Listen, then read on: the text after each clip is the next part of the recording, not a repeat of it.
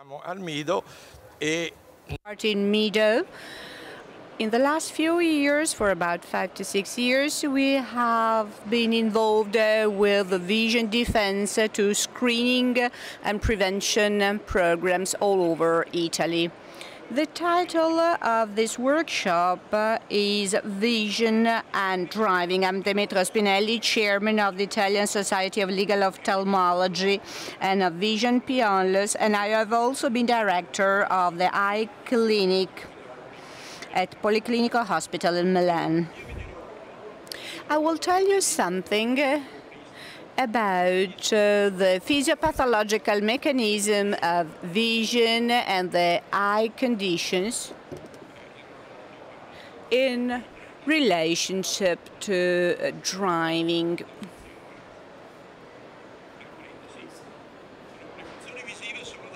So we have vision and visual functions that are driven by visual acuity, the visual field, chromatic sense, light sense, and stereoscopic sense. Vabbè, era chiuso, ha ragione.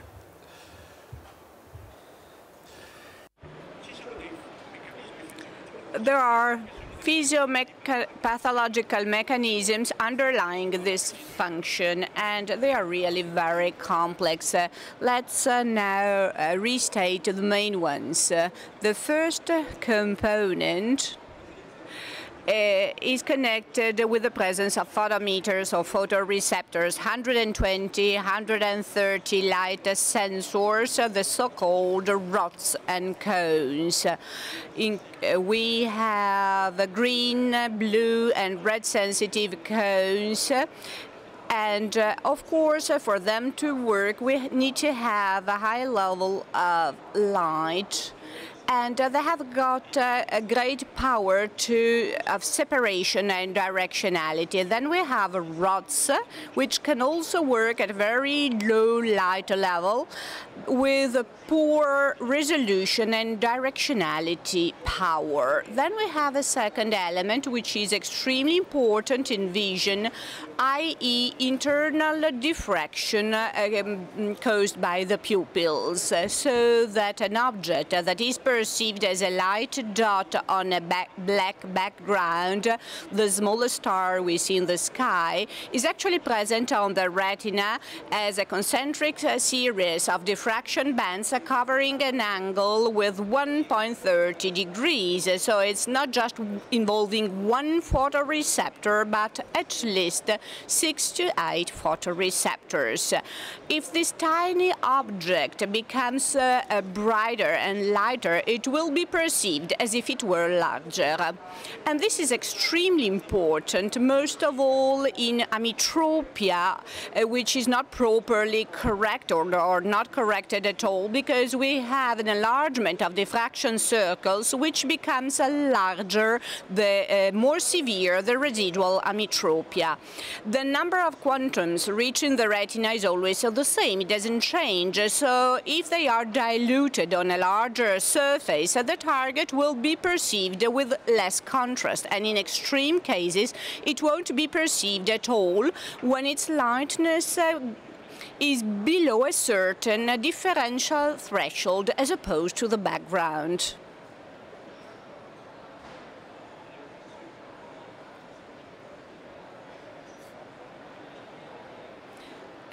Sorry for the technical inconvenience.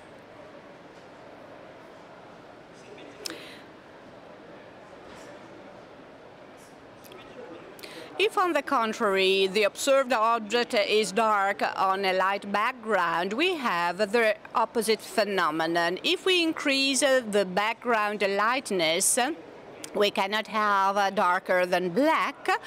Gradually, the object will become smaller in size because it's sort of concealed by the diffraction bands of the light edge, so that it's becomes no longer visible. An everyday example is glare, for instance. So this peculiarity of our vision system could induce a driver, which sees pretty well, not to see a pedestrian when wearing dark garments close to a light source, which is very powerful. So we might have xenon spotlights, for instance. A further evolution of the visual system is constituted by the so-called receptive fields. Another fundamental point we need to consider relates to understand the function of the visual system is that we have not a single component, just some central cones in the center of the fovea function together. So for vision to take place properly, we need to have a group stimulation. In the receptive field, stimulation of a group of photoreceptors causes facilitation or inhibition, i.e. less sensitivity of the closer elements. For drivers, this is of paramount importance. If the peripheral retina is activated by a moving object after a short latency time, the photoreceptors that are along the way are alerted. They are sort of activated or facilitated, while the back ones and the lateral ones are inhibited.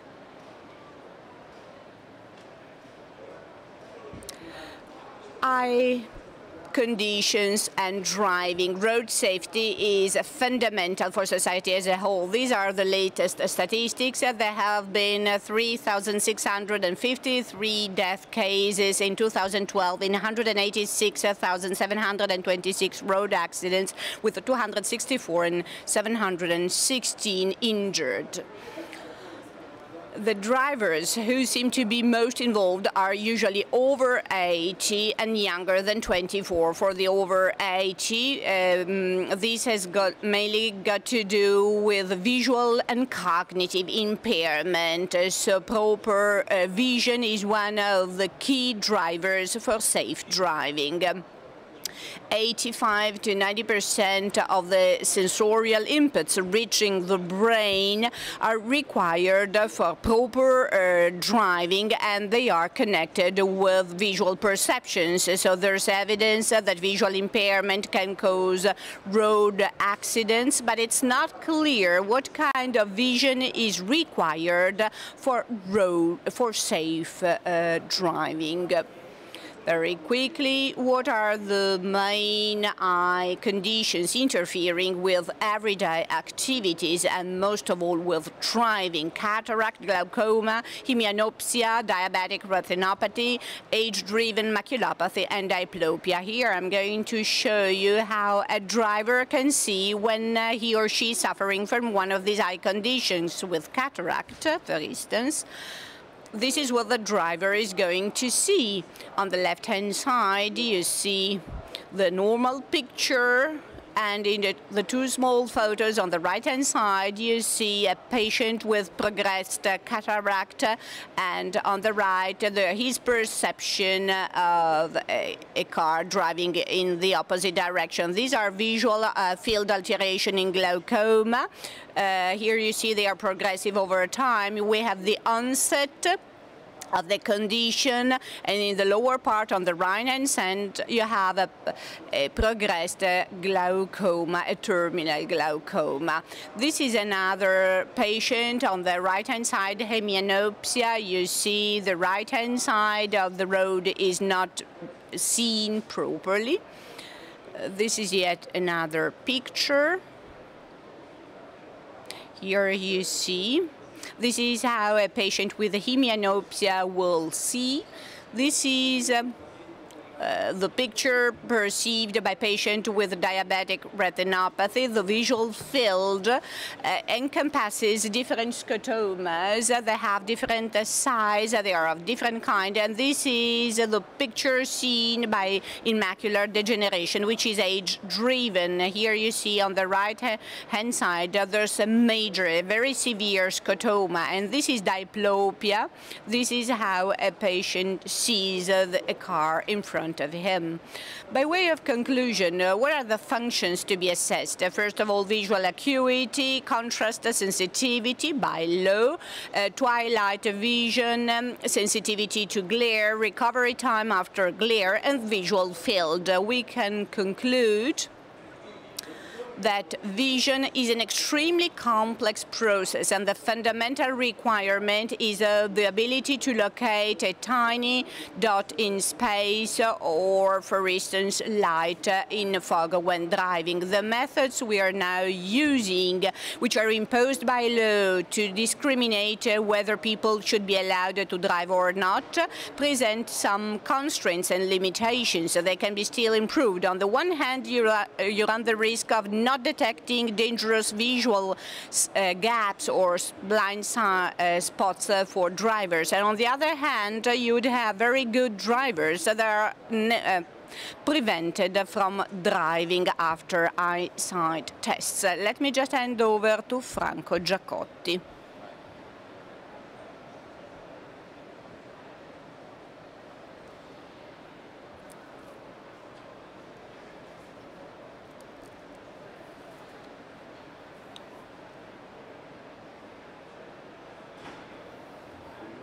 Good morning. I'm Franco Giacotti, member of the Council of Vision Plus, chaired by Professor Spinelli. It's not easy to take the floor after him in a scientific meeting where we are talking about eyes and visual conditions.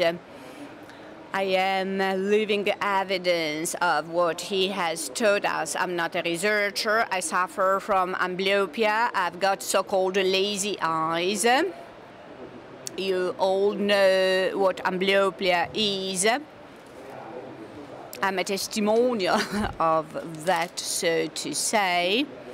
Here you see how occlusion works. Many years ago, there were no screening tests at school age. My parents have only realized I had lazy eyes when I was 7 or 8. I was listening to the ophthalmologist talking with my father.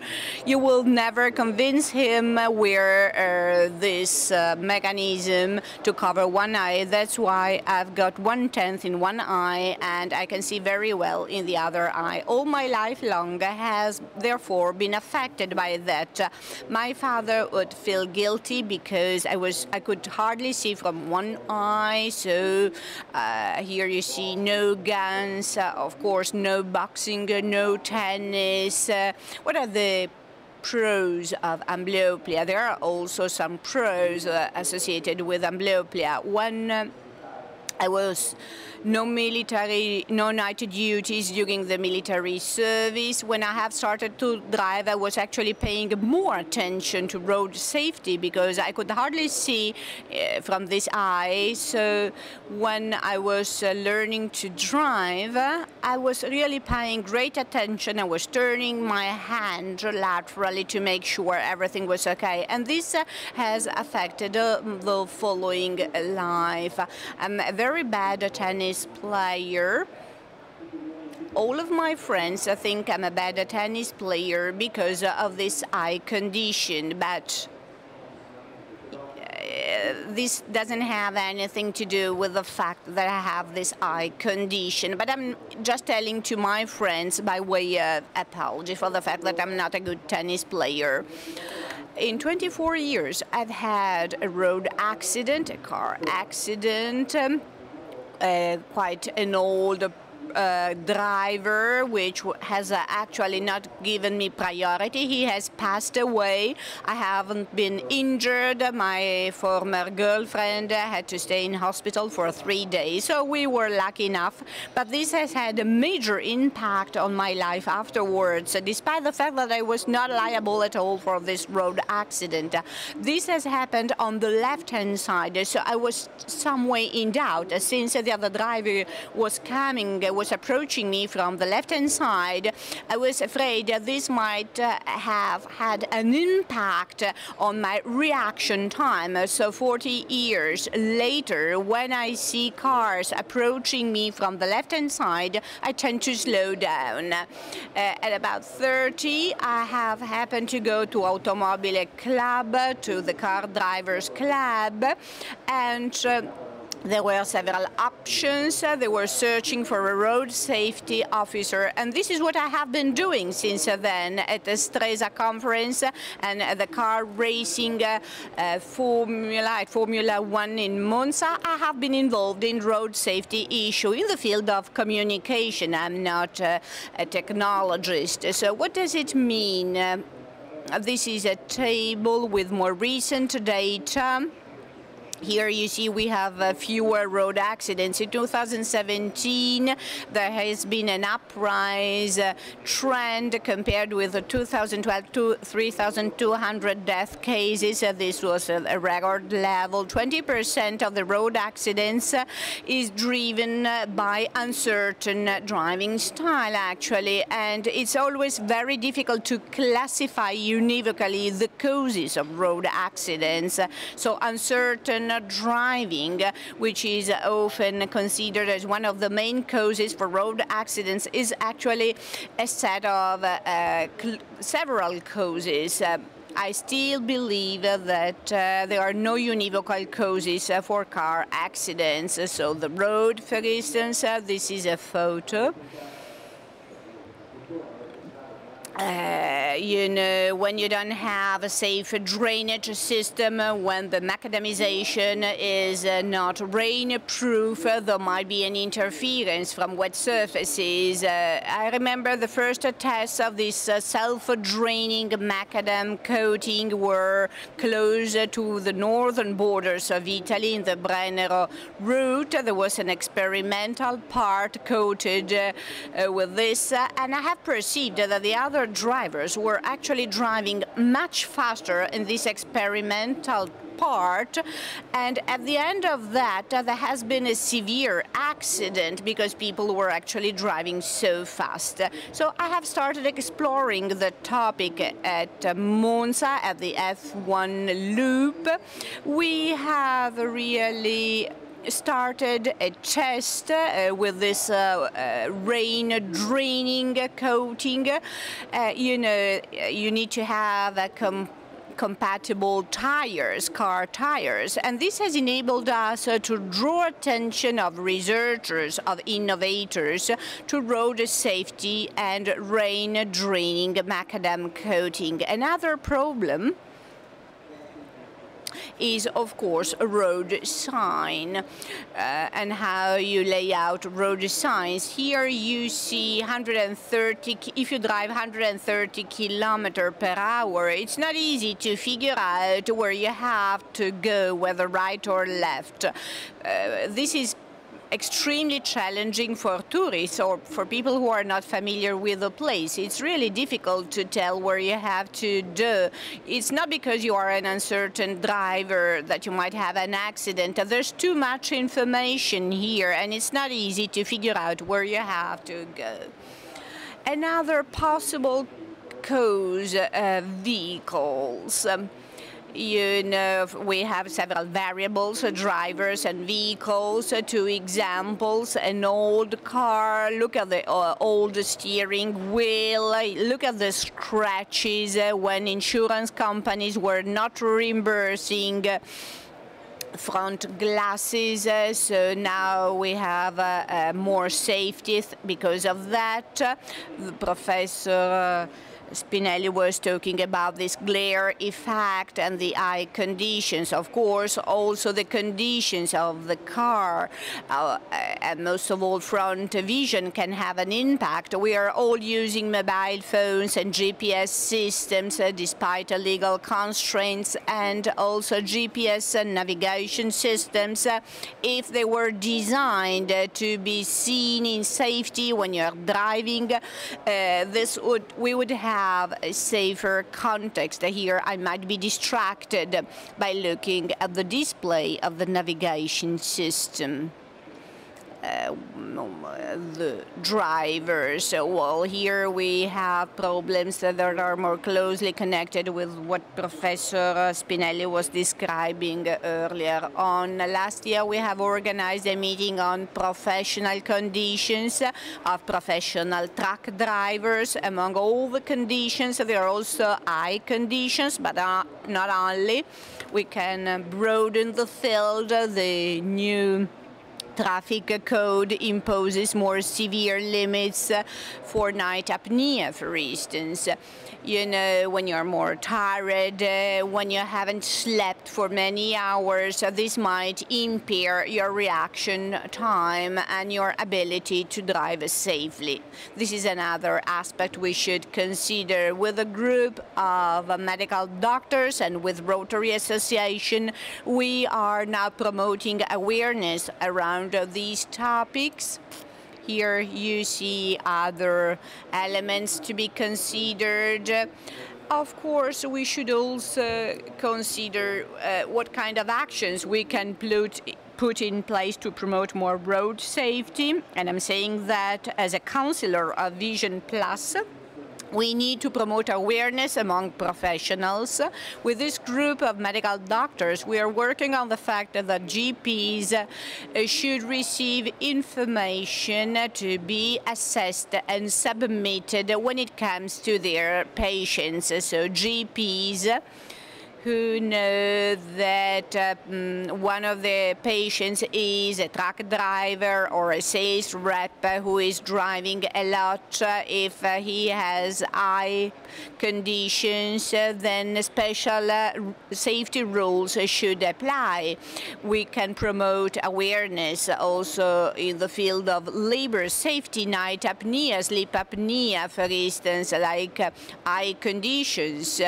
This is a typical case where truck drivers will find it difficult to acknowledge that they suffer from night apnea. The same goes for eye testing.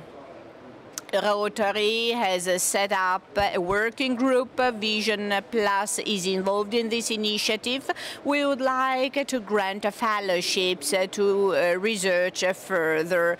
Before I close and thank you, I would like to tell you something which has happened quite recently to me. I have had shoulder and neck pain for 3 or 4 months. The physiotherapists have seen that I was writing down some notes one day, so I'm older than 60, and they have told me that this is driven by amblyopia and my wrong postural approach. So my life has all been influenced or some way affected by my amblyopia. Thank you. Thank you. At the end of the speeches, we shall have a debate. While Professor Sangiuolo gets visual acuity with digital systems to end with the view of those road signs at 130 degrees kilometers per hour. If you have patients without eye diseases, when speed increases, the visual field decreases. You know what the visual field is. It is what we see horizontally, but also vertically.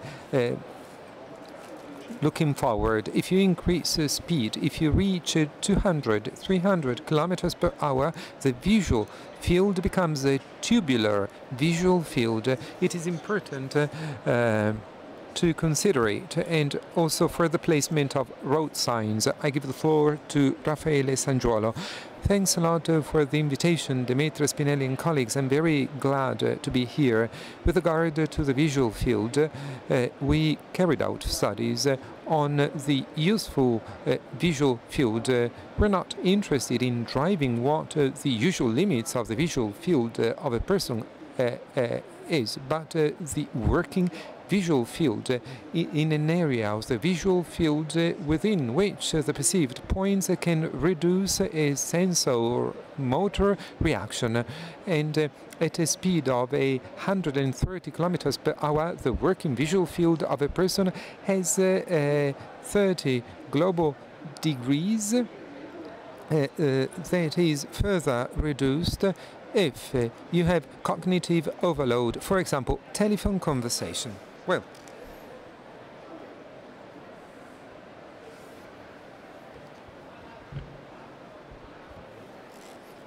does it work, the pointer? This project originated from the need to review visual criteria to grant driving licenses. The present regulation is not precise, and death rates on the roads for sure increase as a result of this. In my opinion, unlike what most of my colleagues think, it's inadequate to define a level to grant a driving license by simply assessing individual parameters separately, because vision is something dynamic and all the various factors continuously interact. So this project originated from the need to review the criteria to grant a driving license.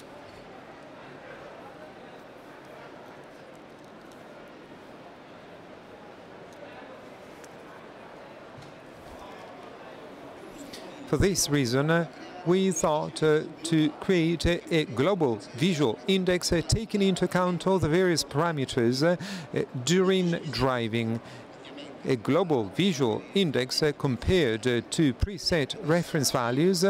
This global visual index should allow to define levels to grant driving license. Each time that in the various medical committees I was part of, well, we had two big difficulties. First of all, to define if the person is fit to drive, and we also didn't have easy instruments to provide specific answers with standardized procedures. So we sat at a table with researchers, and for 6 years we tried to solve such problems. With regard to the Global Visual Index, we proceeded like this. We had an eye visit taking into account binocular visual acuity, working visual field based on the parameters I talked about before, stereoscopy, contrast sensitivity, and time of recovery after glare. Some say such same patients had a driving test at the simulator with scenarios created specifically for that purpose to modulate different visual factors in various sectors. The result of the driving test at the simulator was quantified through a specific score for each subject, and then we combined the two results with a method based on the implementation of the fuzzy logic. It allowed us to assign to each visual factor a value showing its relative importance. And if you are accustomed to thinking with mathematical conventional logics, it might seem strange. If you're interested, I can give you details of the fuzzy logic. It's a lengthy process. We shall speak about it later. So,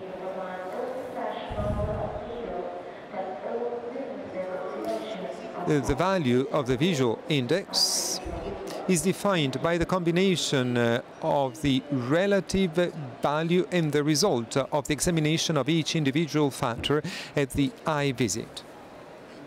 And that's the first problem we solved. The other problem, reliable instrument. We created a high-definition digital instrument that provides precise answers obtained through highly standardized procedures, and procedures that can be perfectly reproduced so that it can be used in practice. I was supported by S.I.O.L, and for each sector I was supported by the various national opinion leaders. That's a picture of the instrument.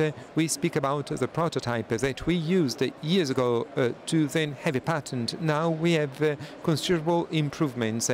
The instrument is more compact and can be easily transported. Visual acuity. Visual acuity was measured with an eye chart. It says nothing new.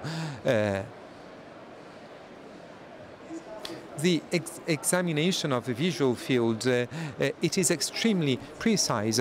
I should extend my thanks in this case to my friend Paolo Brusini, who gave his long experience in the sector, is a world opinion leader. And you see, the visual field is examined and assessed perfectly. It's wonderful. Just as if it were a diagnostic instrument. And even if it is not so. Here you see the features of it. And we had 3 types of examinations based on the age brackets. From 0 to 40, from 41 to 60, and over 60 years of age, selected by the device calculating them and taking into account the physiological variation of the perception threshold. This is a scheme of the visual field. In the bottom, in red, the residual visual field indicating how much visual field is left, combining the points with relevant importance. The more central the point is, the more important it is. And stereopsis, you have symbols with decreasing levels of difficulty of perception connected to the instance of images. First level is the best, 20 seconds. And it's not an expression of time, but it's a fraction of space that defines the distance of the images shown. Sensitivity to contrast, 5 symbols with 5 different levels, and the evaluation is based on this table. And time of recovery after glare, adaptation to darkness, 1 minute, total darkness, glare for 30 seconds, light 100 lux, and 5 symbols. 5 symbols. Results. First, second, third level, depending on the time the subject needs to have recovery after glare. Production of the global visual index, it is automatically performed through the algorithm that is preset in the software. Let's compare vision tester and traditional viewers. In my opinion, it's impossible because we speak about a completely different vision in terms of precision, but also sensitivity and possibility to reproduce it. For example, in the case of the visual field, we performed modulation of all the examination parameters, supraliminal thresholds, the possibility to show again points not seen, evaluation of false positives, and automatic calculation of the residual visual field. And you can consider a non-digital technology viewer. You may immediately realize it's a new world. And evaluation of stereopsis, and so quantitative evaluation of the degree of stereopsis through the measurement of the size of movement of images. Sensitivity to contrast, and we have the possibility to carefully define a contrast of images and the background. There's no environmental interference. We speak about virtual reality, a closed environment, and we have constants of the contrast of images not connected to the level of wear of lighting systems, because normal viewers are subject to electrical changes and wear of components. Recovery after glare, total darkness for a well-defined time, and well-defined glare also in terms of time. And for the first time ever, we have introduced the concept of time of recovery of best visual acuity, but also best sensitivity to contrast, because if very good visual acuity, if it is not supported to efficient contrast sensitivity, it's of no use. At the end of the evaluation, we have monofactorial and multifactorial evaluation in the global index, and at the end the report is given to the patient. Which are the advantages? Modulation and standardization of examination criteria, it's digital equipment, and reduction in examination time, 10-12 minutes. It can be easily transported, and costs are less than the costs of conventional instruments. And to perform same evaluation with other instruments, costs would be 4 times higher. And this instrument also defines chromatic sense, not just defining possible problems, but everything is quantified specifically, as you can see in the schemes. We also have the possibility to perform other tests. For example, horizontal, vertical evaluation of heterophorias, and we can also perform a Hess screen test with an incredible degree of precision, because on the one hand we don't have the filters, colored lights, and on the other hand we have fixed distance, because it's non-real virtual distance. In a Hess screen you may have completely different results.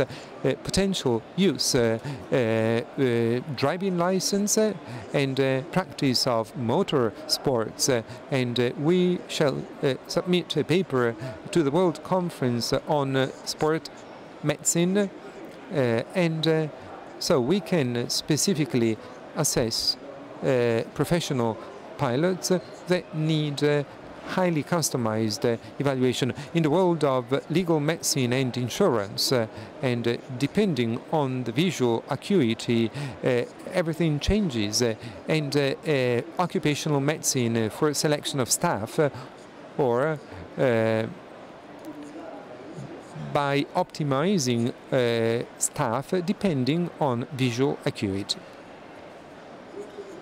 So this viewer, in a nutshell, as it is a screening instrument, it can be of great use, not just for eye doctors, but all professional categories when they need to assess visual acuity. And let's make examples. Optometrists, and so on and so forth. In the evaluation of the visual field, binocular visual field, we found right hemianopsia. A screening can be performed by an optician that gives such an input to the eye doctor to improve synergy between these two complementary professional figures. That's it. I've tried to be as fast as possible. Thank you so much for your attention. Thank you. Thank you very much indeed. Maybe we have a short Q&A session later. Roberto Tripodi from Essilor. I would like to thank Professor Spinelli and all the panelists and the organizing committee for inviting me to take part in this workshop.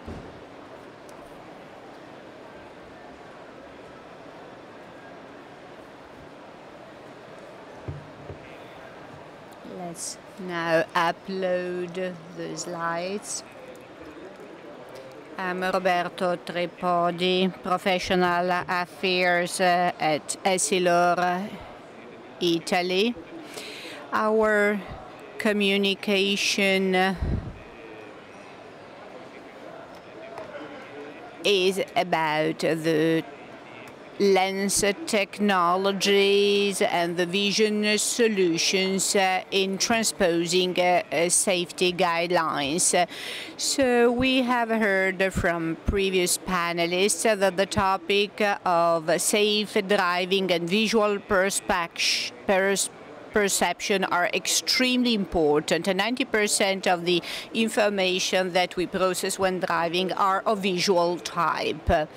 We have already gone through the visual process and driving, the level of luminosity, the features of the objects to be observed, transparency of ocular diopters, resolution ability of the sight system, and then proper processing of all the information gathered. All of these elements are extremely important when it comes to safe driving.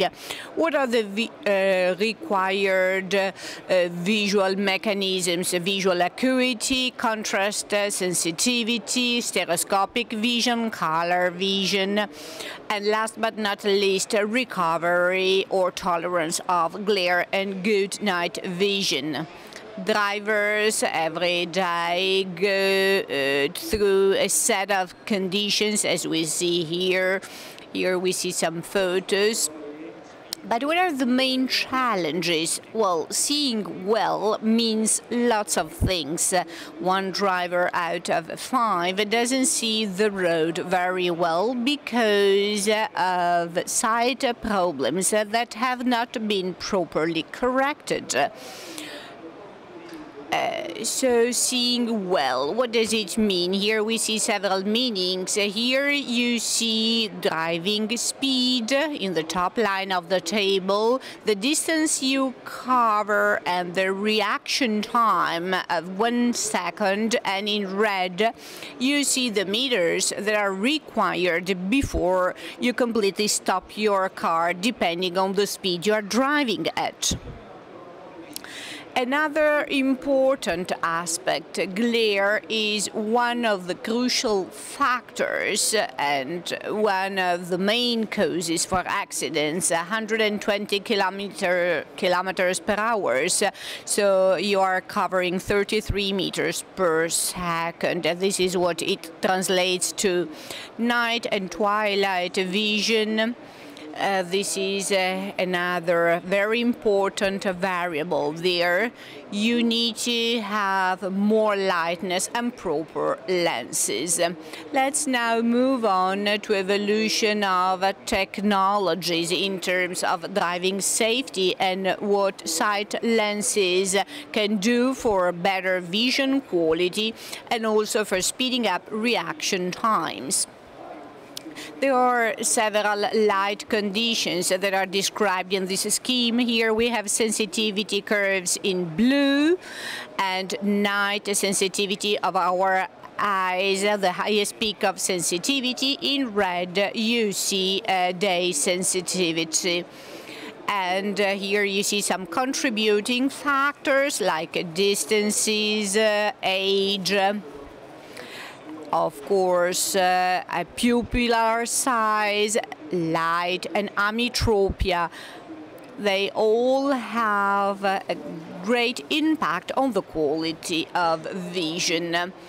Night vision, the rods are the retina photoreceptors that are mainly responsible for night vision. So we have a peak in the wavelength at 507 nanometers. So this is where we have the highest point in the curve. The rods are extremely sensitive, and when they are irradiated by strong light, and here we are referring to glare, they reach saturation, so there is less comfort, of course, and at the same time we have less visual acuity. So when talking about optical solutions, so there are some novelties. So anti-glare specific treatment of lenses for driving safety, so that this correction helps make the most of our visual ability.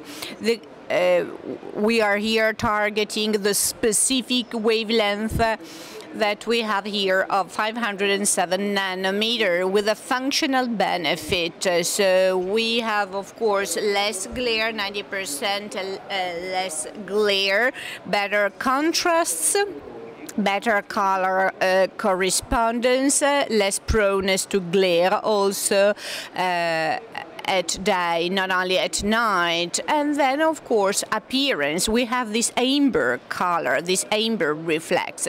Other solutions here, we are talking about other photochromatic lenses that can darken when driving. These are multifunctional lenses which don't get dark as sun glasses. They can only reach 50% of the darkness level, but this technology can be applied to any solution. There's a functional benefit, a greater visual acuity, more sensitivity to contrast, less photophobia, less glare, and of course also a nicer appearance. Then we have polarizing lenses. Here you see a good example of how we can enhance contrast, enhance safety, because glare is really disturbing drivers. And here, reaction time of the driver with polarizing lenses improves by 0.3 of a second. So this allows the driver to stop 7 meters earlier when driving at 80 kilometers per hour. Not all lenses are the same. Not all lenses have been optimized for ametropia and for farsightedness. Normal monofocal lenses cannot fully manage certain light exposures. There are some constraints in the various vision areas and also in practical application. Monofocal lenses for driving, they use a technology like a sort of image filter, so they can adjust to the changes in pupillar diameter with major benefits, because we have clear sight, sharp sight, greater luminosity, most of all at twilight, enhanced contrasts, and hence if we select these technologies, we have a major benefit. Here you see a comparison between traditional monofocal solutions and driving-specific monofocal lenses. By way of parallel, let's look at driving monofocal lenses and generic ones. In the traditional lenses, we have some constraints, most of all on the edges. There it's really difficult to see well if you are using rear mirrors. When talking about farsightedness, driving lenses, they have been developed not so much for correcting far near vision, but rather far vision, offering an extremely broad visual field for side mirrors or also when maneuvering, and we have better focus of atypical distances if we are looking at the speedometer or the navigation system display. Let me just close with a comment. It's fundamental to see well at all distances and in any situation. My invitation is for regular eye control and eye prevention, resorting to latest materials and technologies for light exposure, but also considering solutions that are really very specific to help us improve what we do. This is an invitation tonight. We will be talking about road safety, starting from good vision at 5 p.m. We are going to present a specific program in cooperation with FIA. Thank you very much for listening. Thank you. At this point, we have a couple of minutes if you have questions to ask, if you want to make comments. Prego.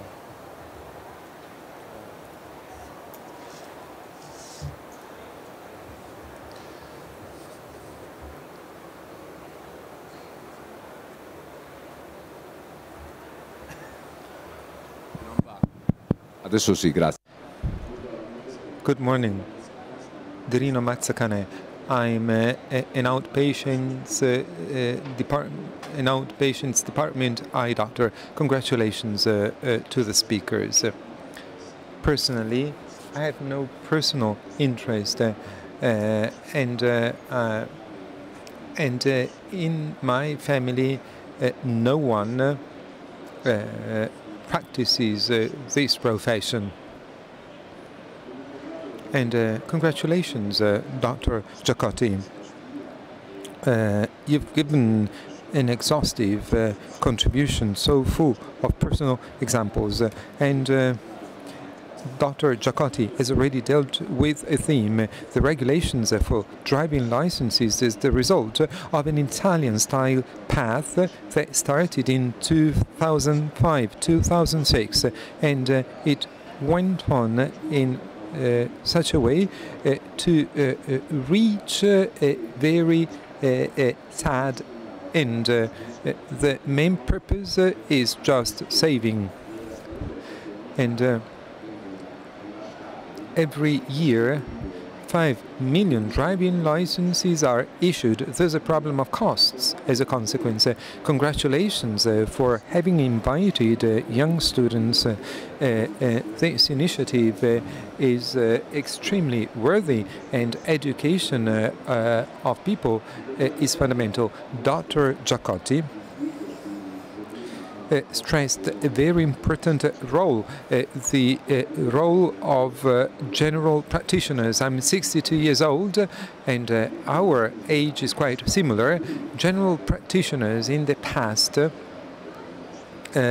made diagnoses, and now general practitioners no longer examine eyes. And people came to us for driving licenses, and you knew patients. And instead, in the case of present mechanism, you have a physician playing a specific role, but the patients he meets, well, are not his own patients. And I'd like to know from Dr. Giacotti how he considers renewal of driving licenses should be managed, and the type of professional figures that should be involved in issuing driving licenses. And I'd like to congratulate for the technological inauguration, and what you have said is of great interest, and the solutions proposed by Dr. Tripodi, Essilor, are extremely interesting. But we are in Lombardy. A few days after what was stated, optical centers should aim at prevention. So we speak about amblyopias and children and kids. And issuance of driving licenses, I have some doubts. And I'm at a loss after certain statements made. I have a role in a trade union. I represent a medical registry of Milan, and I am active in various scientific societies. So they spoke about a complementary role. I do not want to wage a war against anybody. What I aim at is protection of all citizens. So Dr. Sangiuolo, who should use the instrument and who should do what? I give a reply on behalf of everybody, otherwise it takes too long. I'd like to say that Società Italiana di Ophthalmologia has a specific committee, and it includes eye doctors, but a set of professional figures. And it is specifically dealing with this problem, and next year it will raise questions to the Ministry of Health and competent ministries. Do we have other questions? I'd like to give an answer to my colleague. The procedure is extremely simple. The eye doctor should be the only doctor involved, and the eye doctor should take socio-economic and legal responsibilities in terms of certification, and this professional figure should have a precise technical instrument, and if, for example, a car accident occurs, if the patient is an amblyopia patient, and the insurance company would have the possibility to ask damages from the eye doctor if the certification is counterfeited. Other questions? Very brief question. Dr. Tripodi. Such lenses developed for driving, how have they been developed and how have they been tested? Did I get your question well? How such lenses have been developed and also tested? On the basis of which data can we say that they're better than other lenses? We have a set of, obviously, materials and data, as was shown in the case of polarizing lenses. And we have papers, studies on reactivity, but also technology applied to lenses, patent, and so on and so forth.